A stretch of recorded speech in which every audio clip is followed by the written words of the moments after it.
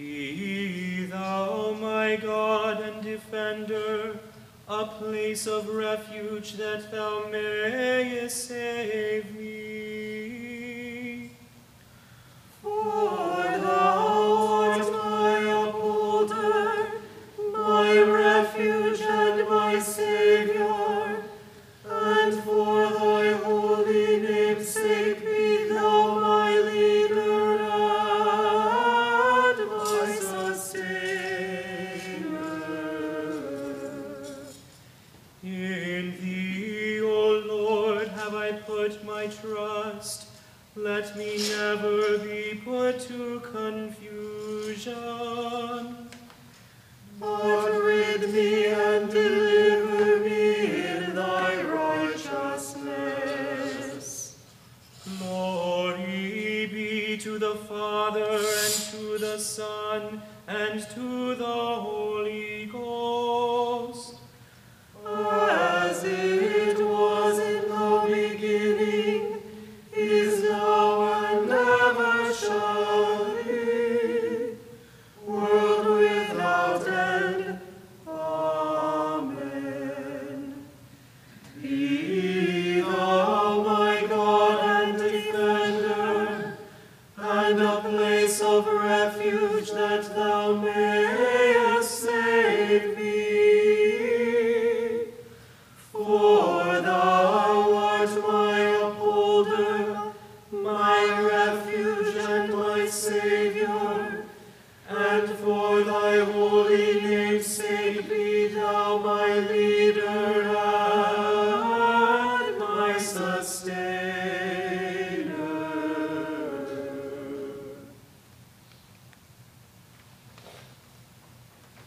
The Lord be with you. And with thy spirit. Let us pray.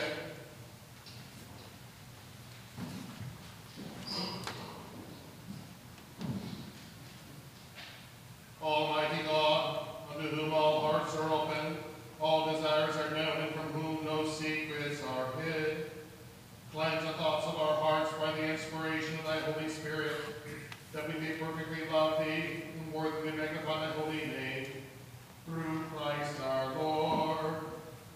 Amen.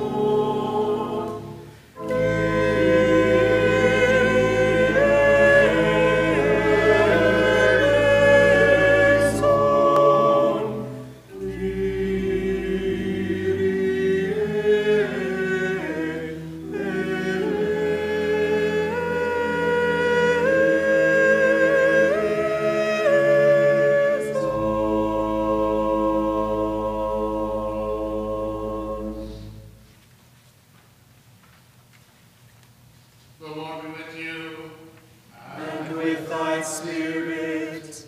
Let us pray.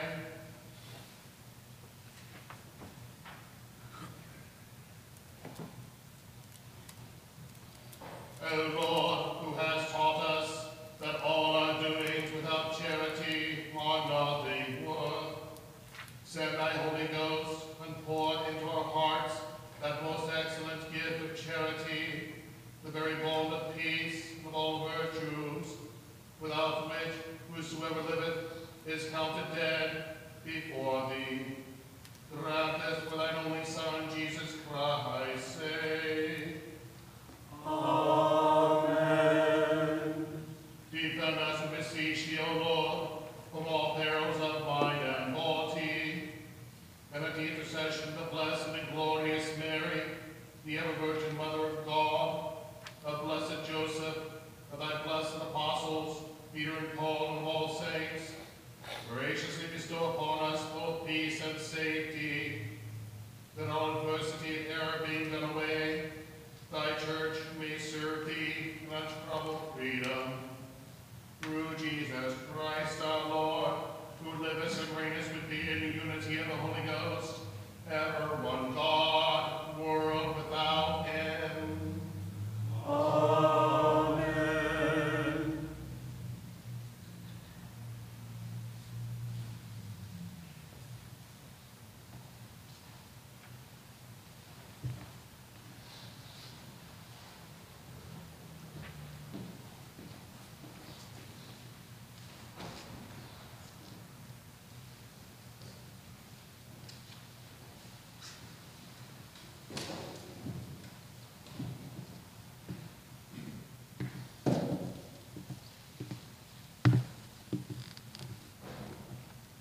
Here beginneth the prophetic lesson from the 10th chapter of the book of Deuteronomy. And now, Israel, what doth the Lord thy God require of thee, but to fear the Lord thy God, to walk in all his ways, and to love him, and to serve the Lord thy God with all thy heart and with all thy soul, to keep the commandments of the Lord and his statutes, which I command thee this day for thy good. Behold, the heaven and the heaven of heavens is the Lord's thy God, the earth also with all that therein is. Only the Lord had a delight in thy fathers to love them, and he chose their seed after them, even you above all people, as it is this day. For the Lord your God is God of gods and Lord of lords, a great God, a mighty and a terrible, which regardeth not persons, nor taketh reward. He doth execute the judgment of the fatherless and the widow, and loveth the stranger, in giving him food and raiment. Love ye therefore the stranger, for ye were strangers in the land of Egypt. Thou shalt fear the Lord thy God, him shalt thou serve, and to him shalt thou cleave, and swear by his name. He is thy praise, and he is thy God, that hath done for thee these great and terrible things which thine eyes have seen. Thy fathers went down into Egypt with 70 persons, and now the Lord thy God hath made thee as the stars of heaven for multitude. Therefore thou shalt love the Lord thy God, and keep his charge, and his statutes, and his judgments, and his commandments always. Here endeth the lesson. Thanks be to God.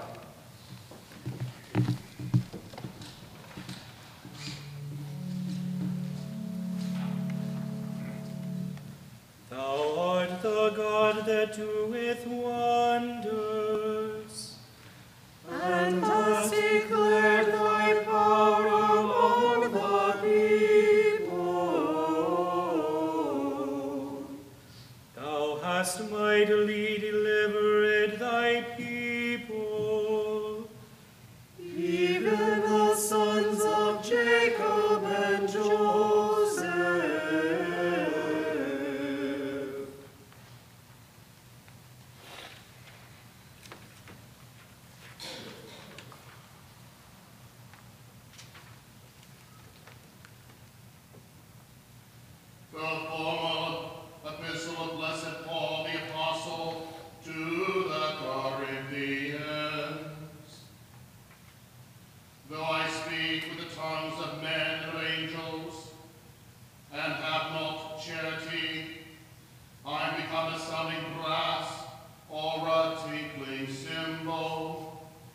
And though I have the gift of prophecy and understand all mysteries and all knowledge, and though I have all faith, so that I can remove mountains, and have not charity, I am nothing. And though I bestow all my goods to feed the poor, and though I give my body to be burned, and have not charity, it profiteth me nothing. Charity suffereth long, and is kind. Charity envieth not. Charity vaunteth not itself, is not puffed up, doth not behave itself unseemly, seeketh not her own, is not easily provoked, thinketh no evil, rejoiceth not in iniquity, but rejoiceth in the truth, beareth all things, believeth all things, hopeth all things, endureth all things. Charity never faileth, but whether there be prophecies, they shall fail. Whether there be tongues, they shall cease. Whether there be knowledge, it shall vanish away. For we know in part, and we prophesy in part. But when that which is perfect is come, then that which is in part shall be done away. When I was a child, I spake as a child. I understood as a child. I thought as a child. But when I became a man, I put away childish things. For now we see through a glass darkly, but then face to face. Now I know in part, but then shall I know even as also I am known. And now abideth faith, hope, charity, these three, but the greatest of these is charity. Here endeth the epistle. Thanks be to God.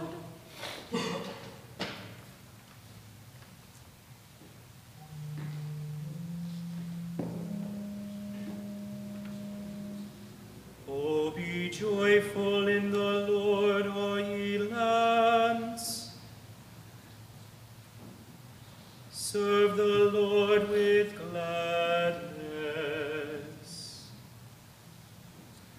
Come before his presence with a song. Be ye sure that the Lord, he is God. It is he that hath made us, and not we ourselves. We are his people and the sheep of his pasture. The Lord be with you. And with thy spirit. The continuation of the Holy Ghost according to St. Luke. Glory be to thee, O Lord.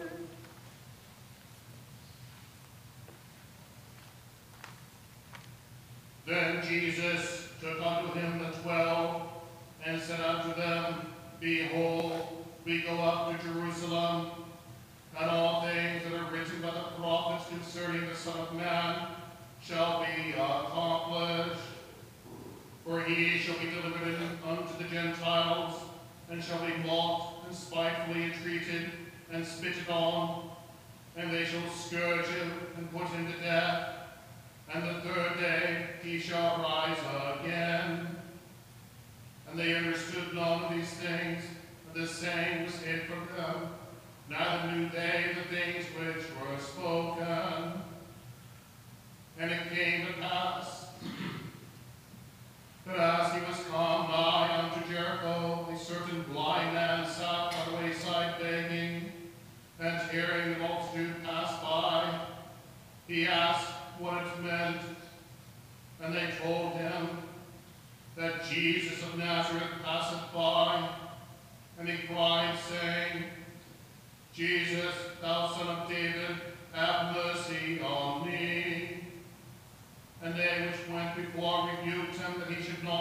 he should hold his peace. But he cried so much the more, Thou Son of David, have mercy on me. And Jesus stood and commanded him to be brought unto him.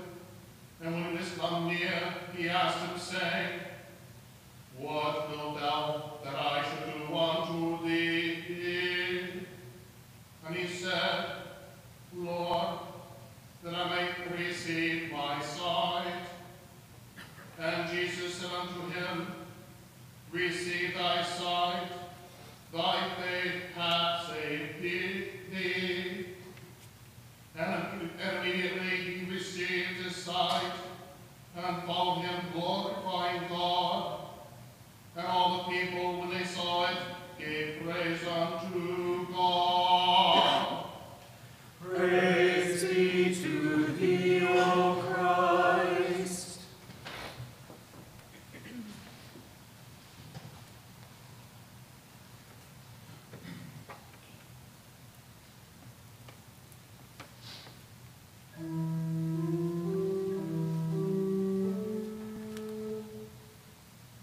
I believe in one God, The Father Almighty, maker of heaven and earth, and of all things visible and invisible, and in one Lord Jesus Christ, the only begotten Son of God, begotten of his Father before all worlds, God of God, light of light, very God of very God, begotten, not made, being of one substance with the Father, by whom all things were made,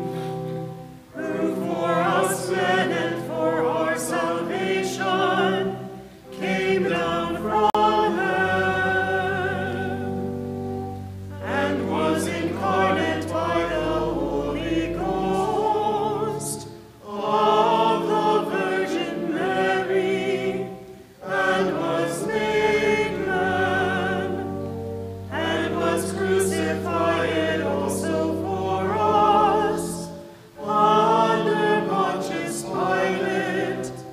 He suffered and was buried, and the third day he rose again, according to the Scriptures, and ascended into heaven, and sitteth on the right hand of the Father, and he shall come again with glory to judge both the quick and the dead, whose kingdom shall have no end.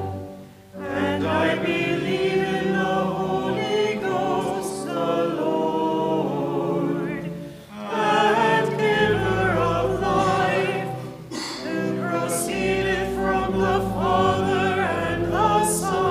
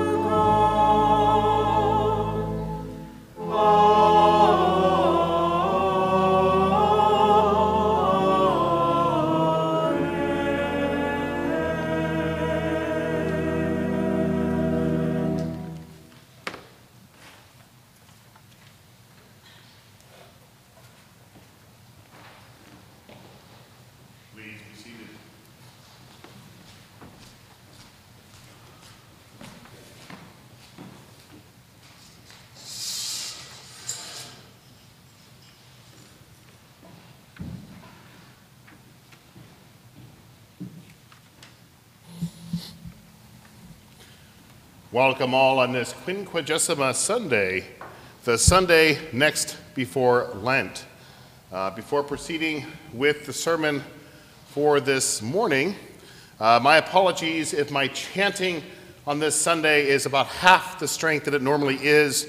I spent much the last week coughing, and coughing does wonders to one's voice box. So I am doing my best, but sometimes I miss the high notes at this point. But I can assure you that I no longer have a cold, I'm not contagious. Hopefully I'm only contagious with the Holy Spirit at this point. So, as you know, we are quickly upon Lent. In fact, Lent officially begins this Wednesday, Ash Wednesday. So, if you are available, please do come for Ash Wednesday service in order to receive the imposition of ashes. We shall be having two masses on Ash Wednesday, one at 1 o'clock in the afternoon and also at 7 o'clock in the evening. So if you come to either mass in order to receive the imposition of ashes for Ash Wednesday, please do so. Again, 1 o'clock or 7 o'clock on that day. The night before, on Shrove Tuesday, we shall be having our Shrove Tuesday pancake supper here in celebration of the last evening before the 40 days of Lent. So if you would like to come for the pancake supper, you are welcome. All are invited. And it begins downstairs at 7 o'clock in the evening. I know that Brian here will be at the griddle cooking pancakes. He is our pancake master. And I will be doing the sausages, I believe, again, this year. So, but please do come if you would like to do so Tuesday evening at 7 o'clock downstairs. And just as a reminder, our front door is closed in the evenings, so the way to come into the church is through the back gate right off of the parking lot behind us. So that would be the way to enter into the premises on Tuesday evening if you would like to come for the pancake supper. In the name of the Father, and of the Son, and of the Holy Ghost. Amen. My brothers and sisters in Christ Jesus, blessings and peace on this Quinquegesima Sunday.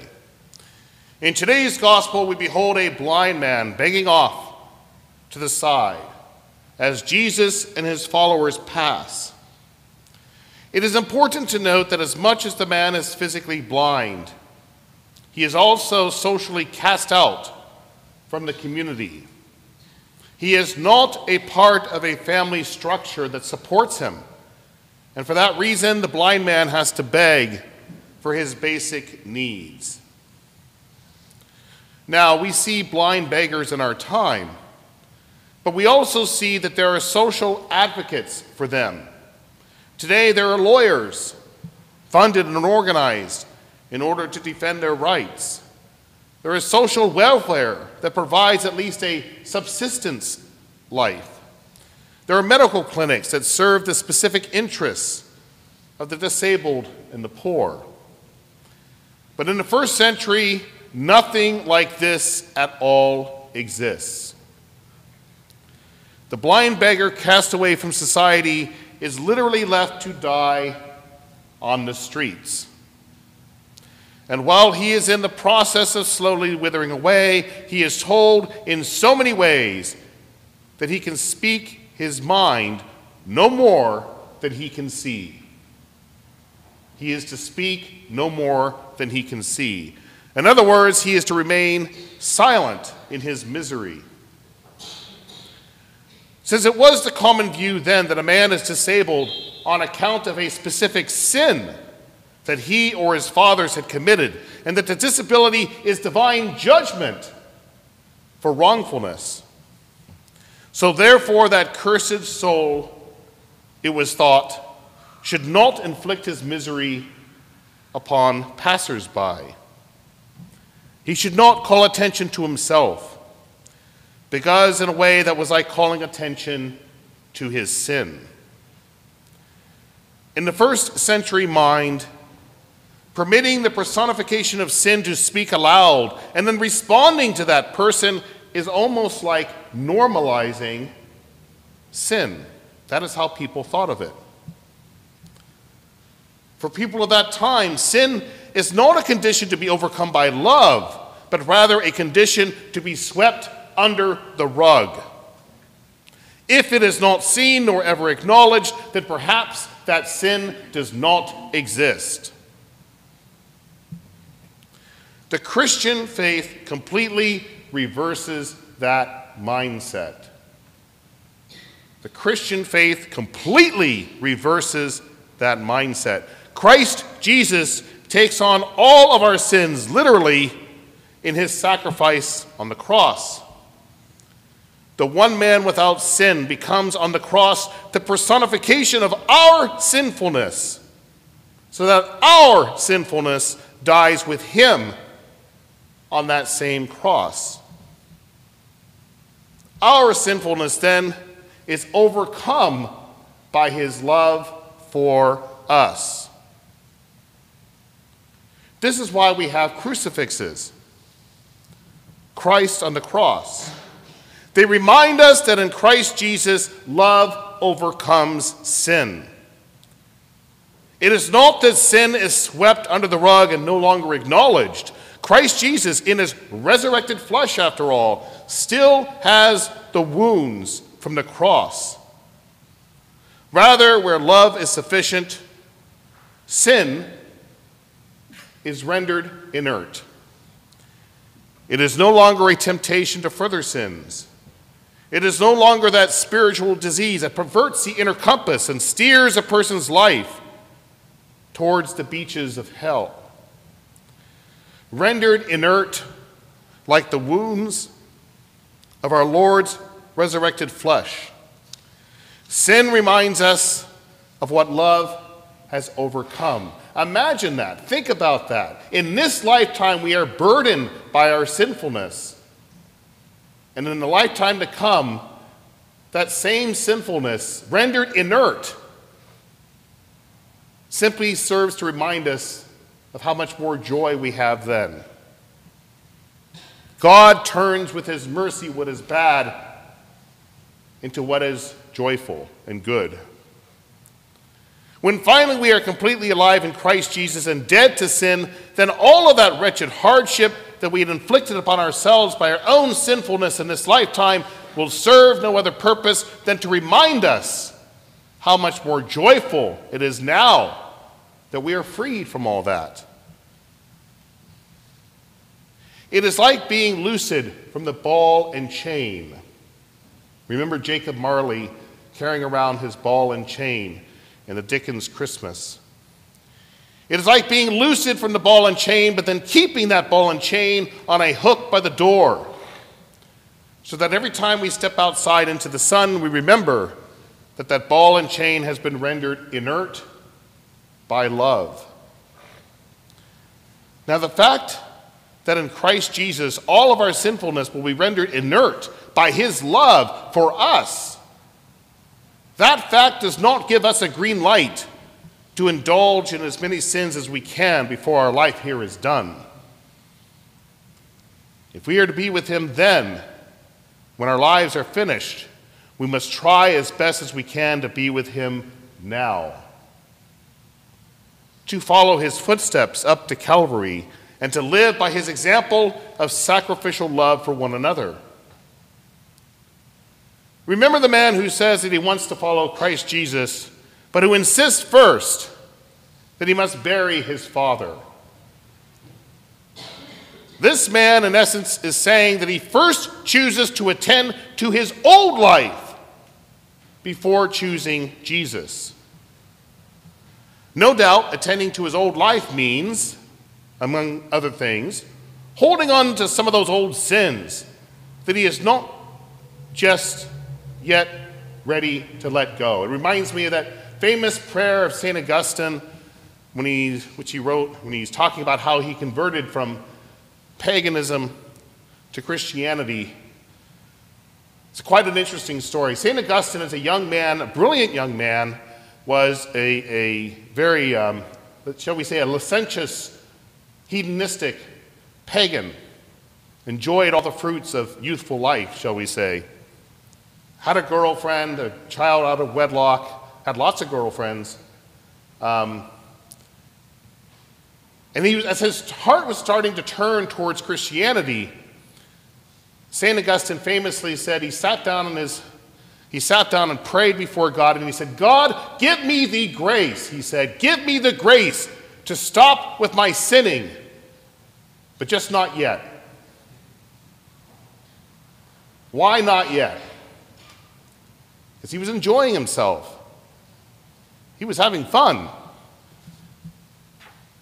He was getting a lot of girls. He was a very handsome young man. He wasn't ready yet. He wanted to hold on to his old life a little longer.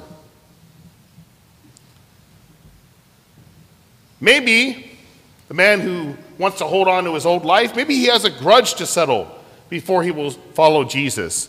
Maybe he has an ounce of gold to swindle before he will follow Jesus. Whatever it is, he is not willing to be with Jesus now. And if that mindset persists, he will not be with him when his life here is done. Love overcomes sin. But what does this look like? The best answer is the crucifixion of Christ Jesus. There is no greater icon to love defeating sin than that. Every moment in the Gospels helps us to contemplate the crucifixion. And this brings us to the blind beggar crying out, Jesus, thou son of David, have mercy upon me. This blind beggar sees what most of our Lord's followers then do not yet see, namely, that Jesus is much more than a miracle worker. He is much more than a prophet. He is the one promised by God to King David who will restore the kingship to his throne. Moreover, this restorer will not be a sinful man like David had been, or even Moses. Rather, God himself will be the restorer. As is indicated by Isaiah's prophecy of Emmanuel, which is to say, God is with us. The blind beggar not only identifies Jesus as the son of David, he identifies him as the one who can heal him of his blindness. And only God can do that. Therefore, in essence, the blind beggar is crying out, Jesus Christ is God. That's what he's saying. He is professing the most profound faith in a world that demands that he remain silent.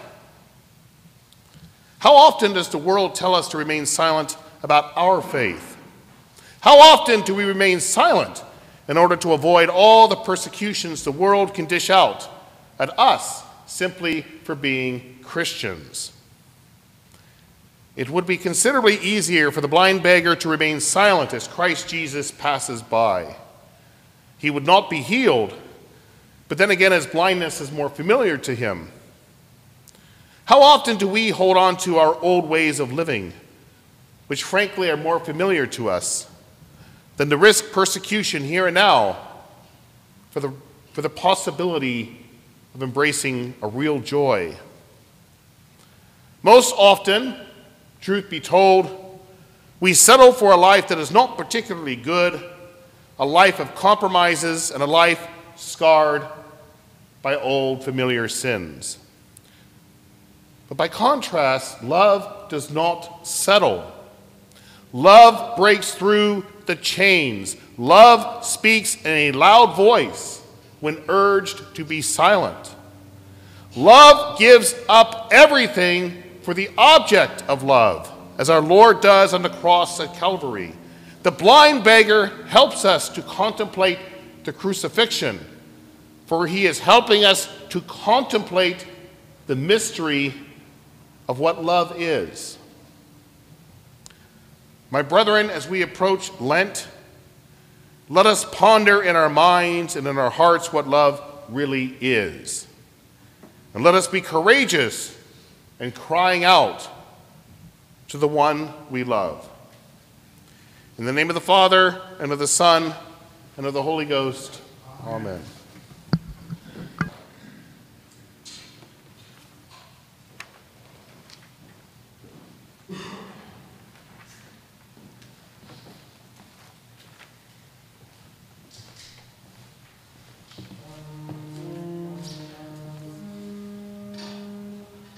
Blessed art thou, O Lord. O teach me thy statutes. With my lips have I been telling of all the judgments of thy mouth.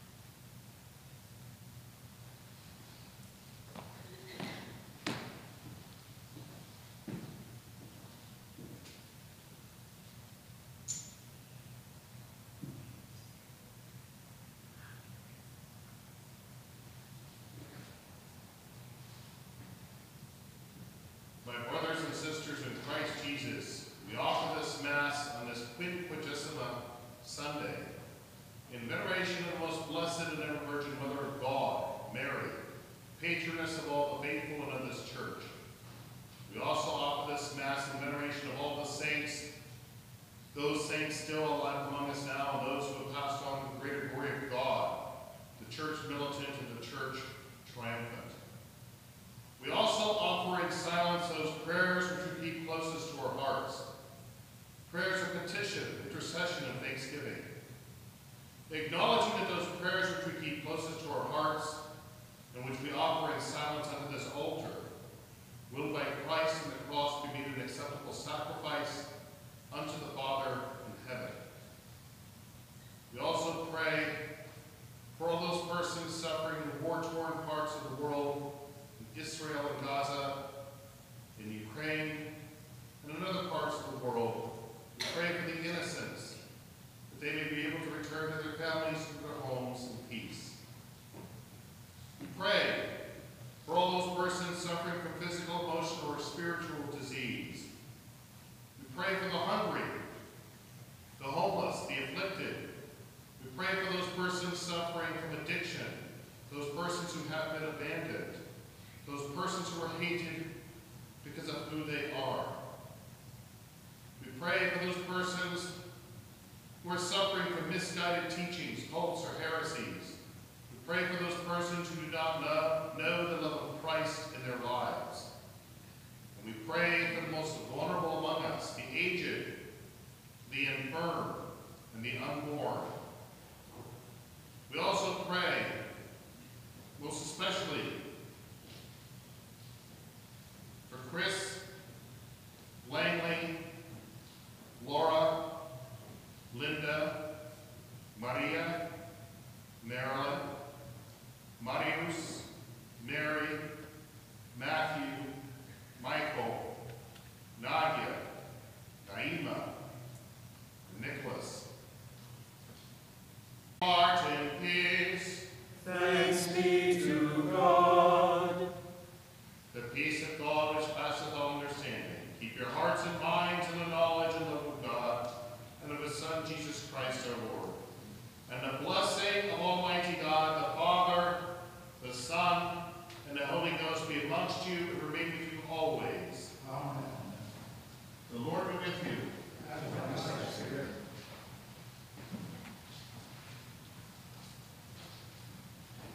The beginning of the Holy Gospel according to St. John.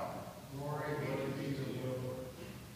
In the beginning was the Word, and the Word was with God, and the Word was God. The same was in the beginning with God. All things are made by him, and without him was not anything made that was made.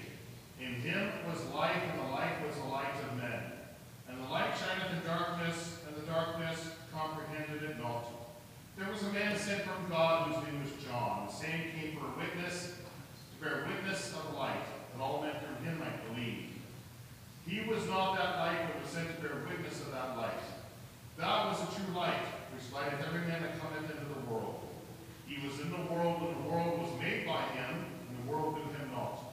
He came unto his own, and his own received him not.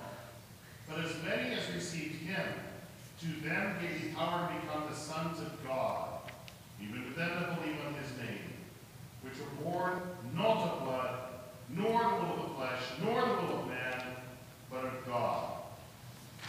And the Word was made flesh,